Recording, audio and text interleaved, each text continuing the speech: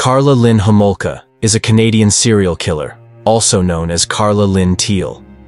They committed their first crime in the summer of 1990. Paul regularly coddled Karla for the fact that she was no longer a virgin when they met.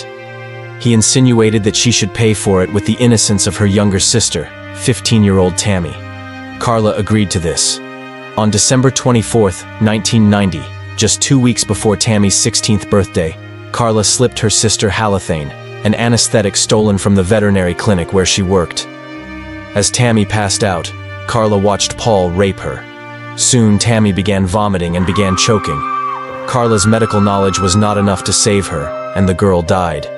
The death was later written off as an accident. Kristen French. On April 16, 1992, Homolka and Bernardo arrived at St. Catherine's Church and spoke to Kristen French. Homolka got out of the car with a map, pretending that she and her spouse were lost, and asked French for help.